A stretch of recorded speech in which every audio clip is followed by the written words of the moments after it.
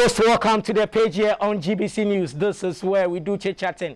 This is where we get those who matter when it comes to sports development to really tell us what is up their sleeves. And remember, we're still in the COVID-19 era, and so what we do is to sanitize. And my guests here have sanitized already, but because I want you to know that I've been doing it, I'm sanitizing. So make sure that you do sanitize. If you don't have a sanitizer, please get soap and running water. Wash your hands thoroughly. And then make sure that, just like I'm doing, I'm wearing my nose mask. You also do yours. And then when you're going out for something important, you put it on. And then, as usual, stay at home, just like the way the president said. Today, we're talking about developing chess in this COVID-19 era. Yes, one of the thought-provoking sporting disciplines you get is the sports chess. It stretches one's imagination, pushes one's thinking abilities a bit further than the normal sports disciplines that we have in this country. And this has been considered as one of the contact sports. And so when the COVID-19 protocols came in, social distancing, although it has grounded everything sports to a halt, one discipline that has been more affected is chess. It started rapidly some years back, catching fire every school, every nook and cranny in this country. Now, you see young boys, young girls, the aged, everybody sitting down playing chess. What has happened so far to the development of this sport in this country, in this COVID-19 era? This is what we're coming to talk about. Just want to know the impact that the association is feeling and all stakeholders, how they've been able to be creative enough to make sure that participants or lovers of the game still get a feel of it whilst waiting for this coronavirus pandemic to end in this country. And so I've been joined by two creative leaders, hardworking as well. They never give up, and they are here. I have first the president of the Ghana Chess Association, is Mr. Philip Ameku. To my immediate left, Philip is doing something marvelous that later I'll hint you. But Philip is in the house to really tell us some of the innovative ways they are using to keep their members really active. And then I have this gentleman who is also not sleeping when it comes to this sport because of the benefit it has had on his life. And he's the director of Street Chess, and his name is Joe Jiche. And he's also here to also share the experience with us, because the last time I followed them during a Street Chess Championship, I was amazed. I was wild, because I never expected some of the boys I see every day at Jamestown Street loitering about know how to play this game, and it was marvelous. And with this COVID-19, nobody goes and do such thing, and the police are really watching, so they don't come and arrest them. Gentlemen, thank you very much for making time to join us here. Let's go straight to the point. And first thing I always ask people when I get opportunity, the blow that COVID-19 unleashed in the sporting arena and everything, did it come to you, did it hit you like a TKO? Did it really tumble you? Did you fall on the canvas twice or thrice? Have you been able to really wake up to the realization that this pandemic is really here and it's causing havoc? How did you guys receive it, and how are you coping with it? Yeah, I mean, it's been a tough, era we are actually experiencing. I had just came back from the FIDE Congress in Abu Dhabi. Yeah, that the whole thing started in Ghana. And just around that time, we were planning to organize the National Youth Championships.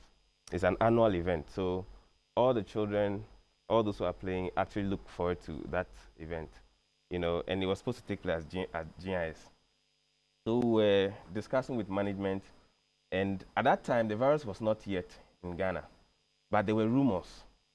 And then we had a meeting with the school management, and we were discussing how we put in some protocols to make sure that, the children don't, overexpose themselves to each other. But during the course of that very week, then Ghana confirmed its first case. Then I think it was about 2 or 3 cases. So we were supposed to have the event on 14th March, and then we thought, and they were like, no, we should actually postpone the event. and see how things will go. And luckily, the following day, the President of the Republic announced that schools must be closed. So it was a good decision we took, you know, preempting this particular issue. So we actually, it hit us very hard, you know. Not only that tournament, we also had the first edition of the Disability Challenge. We were supposed to have a tournament for disabled players. Wow. Yeah, and that also got affected. Then we were supposed to have, of course, the second season of the Ghana Premier League, the Chess Premier League, like we call it. Yeah, so that also got affected.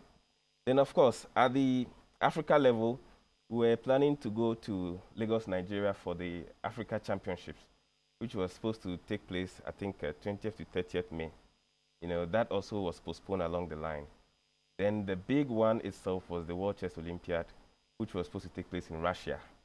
And we had already played qualifiers, and we were looking forward to the tournament, and then we heard it was cancelled.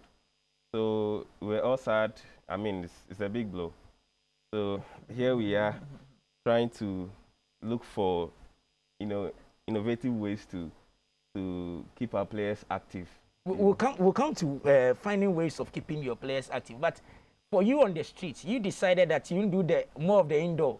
You want to really catch them. And one concept I got from the some people who were observing from afar was that a whole lot of people have different mindsets about these young boys and girls on the streets of specifically the Jamestown enclave. They've been observing, and they feel that the mindset is that, okay, there's nothing for them to do.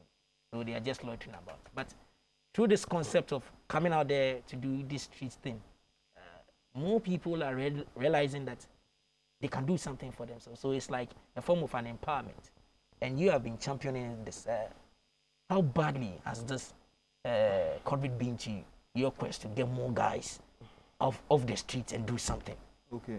So what happened was last year, we actively went into Jamestown, and we were teaching them chess. We got the street kids, we got the regular Jamestown guys, and we're actually teaching them chess. We're teaching them the skills that chess provides. We're equipping them with these skills. So along the line, we broke for the first part. We broke in December to resume again. That's this year. And actually, so they have received the introductory skills, let me call it. So we're supposed to continue somewhere around February this year with programs to prepare them. Like the president has said, there was going to be some youth championships. So we wanted to get some of them ready to partake in these kind of programs. But the COVID-19 has come to put a hold on things. So unfortunately, we have not been able to go out there to engage them. And even online,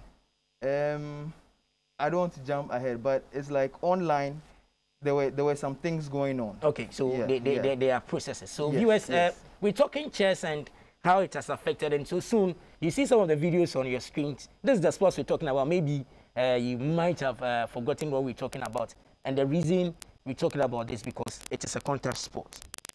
Just like the way the young wrestlers will come and sit here and say, because I'll look at you. So on your screens, these are some young boys and girls who are playing chess. So with this, when you organize events like this, the police will say you are breaking the social distance rule. You could say so close. Should somebody sneeze right now, something might happen. And you see they touching the pieces. The pieces doing this. You could say it's a pensive mood, and it's a game between two people. Yeah. So it's mostly enjoyed by two people. If you're alone and you're doing it alone. So this particular sport, and I'm telling you, when you go to schools now, it is one of the key disciplines that they are learning at school. And so don't see it as something far. Very, very mind engaging, and it makes these boys very, very sharp. I hear those who sitting over there are Shabris. Prezo, is it true that they almost top their class in all the subjects, and they like playing chess? Yeah. So there was this debate that as for chess people, it is Shabris people that play. now let's look at things you've put in place that is trying to keep these young boys and girls very, very active, because some of them are here feeling bad, being indoors and stuff. What guys, what are you doing? Okay. So basically, one thing about chess, and which makes it different from many other disciplines, is that there's an online version. There's a soft version of the game. Just like how we have draft, you can play draft on the computer. So basically, there's an online, or there's a soft version of the game, which, is being practiced hand in hand. But usually it's more of a casual approach to the game. Because, for example, if maybe I'm playing a game with you over the internet, you're in your house, I'm in my house. Maybe I'm playing on my computer. It could be maybe there's a grandmaster standing by me playing for me, and you think it's me playing, you understand? Wow. So usually it's just for training and also for less, formal events, you understand? So this COVID came in, and then the debate started that it's about time we started looking at online chess or soft chess, to get people very active. So once the directive from the president came, we also issued a directive as advised by the National Sports Authority to put a hold on all chess tournaments, both our tournament and also the private tournaments. So we basically sent that information out, but we were very specific. We said over-the-board chess, OTB.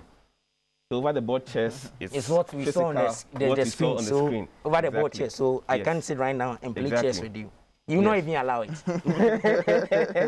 and I hear you are encouraging people to just desist. Don't say you are home or he's my friend or she's my friend. So come over and let's play. I hear you are also encouraging them that don't do it. Yes. You just take the normal one and then be on the internet, like you said, and just do something. Exactly. And how effective has that one been? Yeah, it's been effective. One, because we've had players who usually don't participate in the over-the-board tournaments actually showing what they can do. Most of them, probably because of geographical distance, they're unable to come to Accra, where most of the tournaments are played. So we had a tournament recently. I think it was street chess tournament. And then there was this player from Ho. He just won the tournament. Whilst we had our strong players around, he won the tournament and everybody was surprised. And so we started, investigating and asking about him. We know he's a player, but we didn't know if he plays with us. If he plays with us, he can do that well. So a lot of talents are being discovered because it's now easier to participate in tournaments. You just sit in your home, they'll post the link, and then you just click on it, and then you are playing the tournament. So that is the good thing. One of the good things. So for you specifically, that you were having that mission of really go to the streets, bring these unknown talents, just bring them. Yeah. Do you also feel bored? Or you also okay? Let's take it like that in our strides and go. Do you really feel bored? Do you feel that talent by this time we could have harnessed more to really probably become the next big grandmasters? Yes, definitely. Like I was saying earlier, the talent that we got from Jamestown, which was some very promising talents, we actually were preparing them for the next phase, for phase 2. Okay. And we also had something in Osu coming up, like to take the street chess there. Yes. So there have been some hindrances because we've not been able to go out there into the streets to get all these guys involved, all these children. So Joe, for instance, when you started and you looked at the numbers, and then at the end of the day, you sieved them, did you see enough talent on the street? Definitely. You'll be amazed. And when we, let's say we're counting, can we get like 10 and 20? Definitely. In Jamestown, we had about 40 children about 40 children coming to learn. That you just introduced the game to them and they grabbed it. Yes, and they grabbed it. Wow. And they grabbed it. Children, yes, children from all categories. You know, from different. So it's actually a very beautiful thing to see, because children from different walks of life. And you know, chess is seen as a king's game, sort of. But then you have these children also showing their worth, showing that, you know, if we learn this thing, we can actually beat some of these guys out there. So it was very, very good. It was very positive.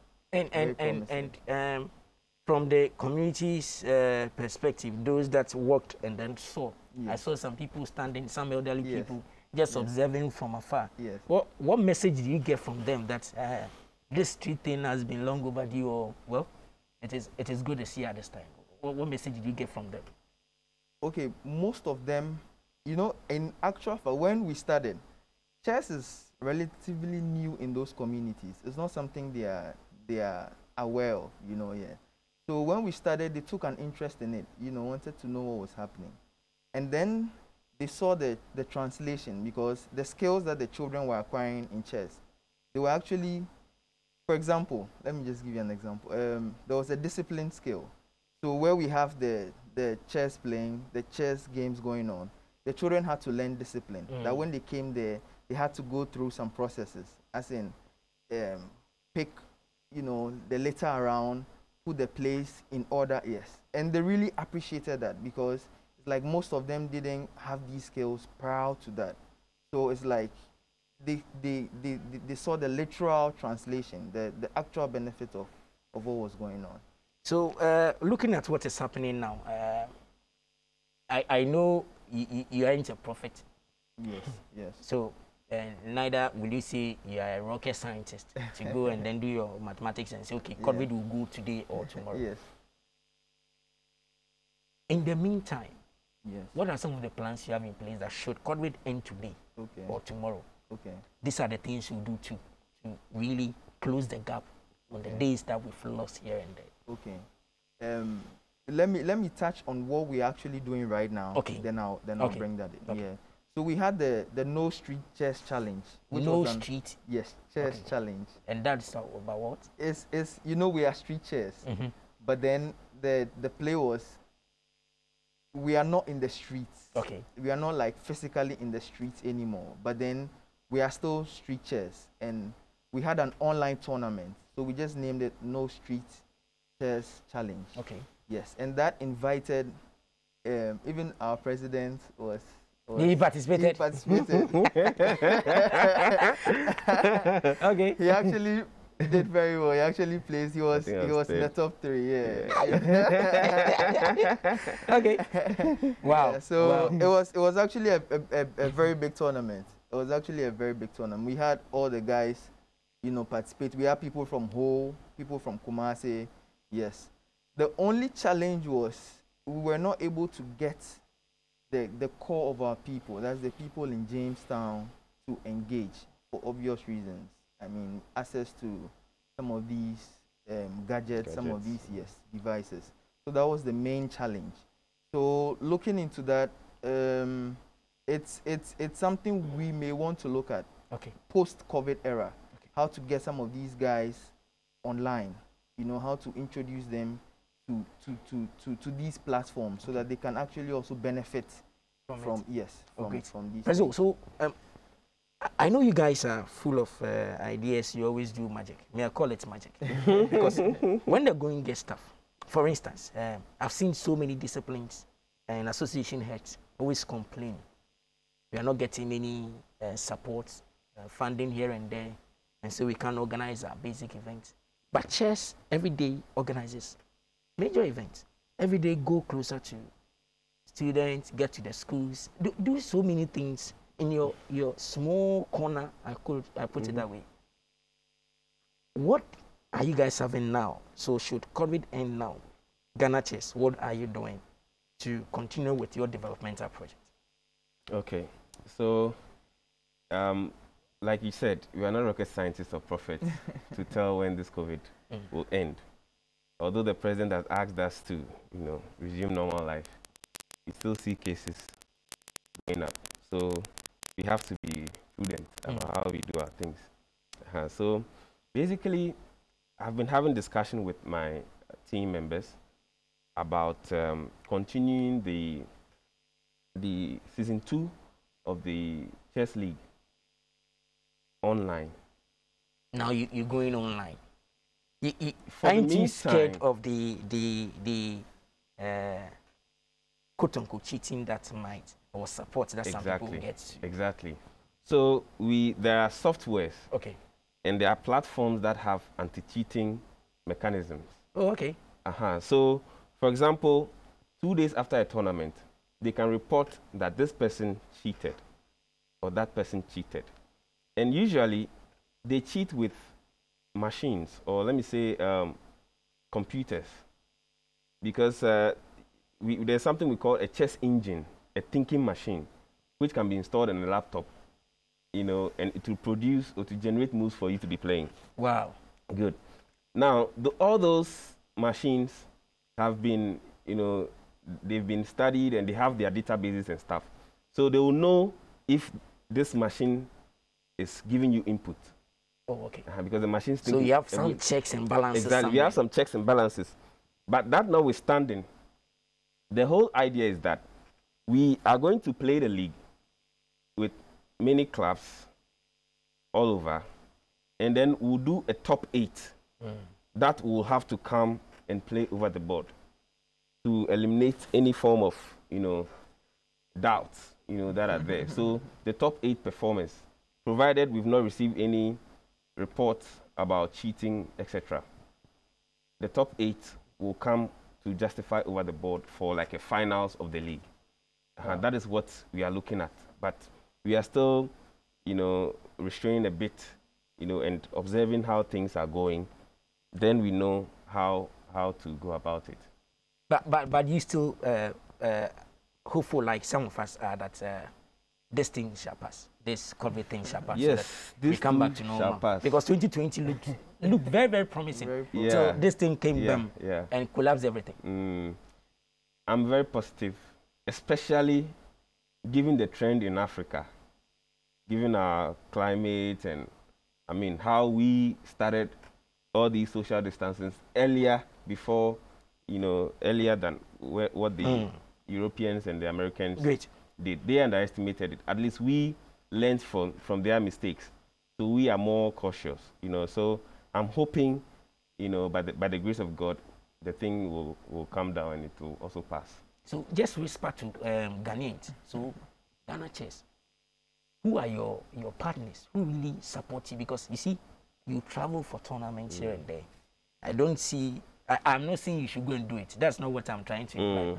But I have seen associations and events come to a standstill because they were expecting some funding and support from here and here. But Chess, how do you do it? Are you that filthy rich? Okay, so to be clear, we are not rich. And also, chess, the reason why chess was suffering or is still managing is that, we were not reaching out enough. You weren't reaching out enough. Okay. I'm saying in general. Okay. The clubs were not active. We didn't have more hands, trying to develop the game. But since I took over, I'm very glad that we have a lot of initiatives that are, complementing what we are also doing. Just like he's trying to promote chess on the street. It's still promoting chess. For example, Dreamfort Chess Club is also starting a TV show on chess on every Sunday. So it's actually helping. We have a lot of people trying to come in, and the last time we hosted the African Juniors, we had a good number of companies coming to sponsor. So it's just an indication that the more active you are, the more you can get or attract people to come and support. And that has been my mantra. When I was also coming in, I was like, we should make a move. We always have to make a move. You don't have to wait for people.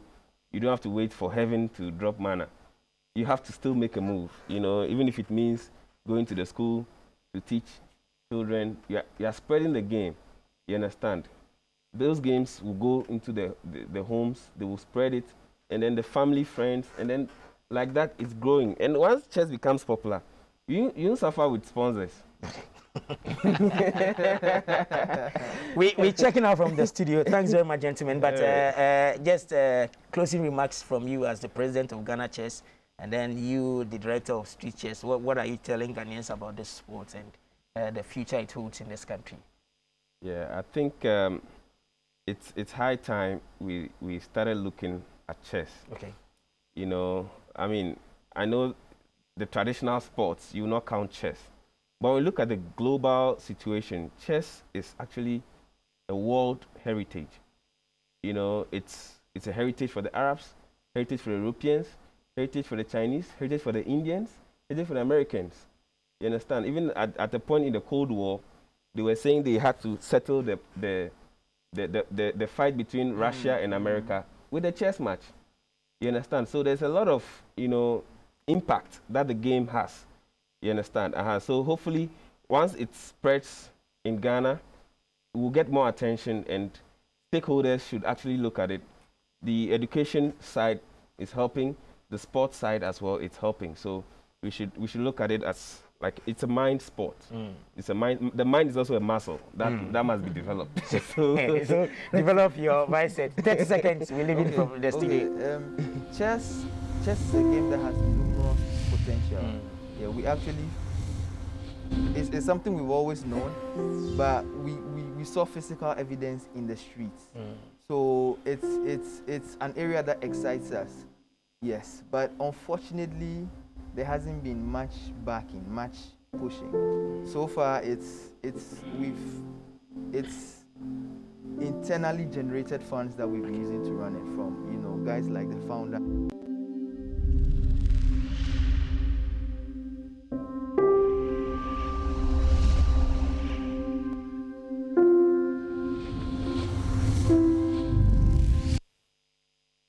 The observation of the preventive etiquette.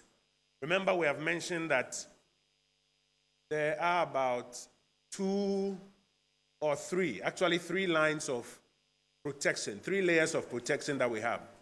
The very first one is the closure of our borders to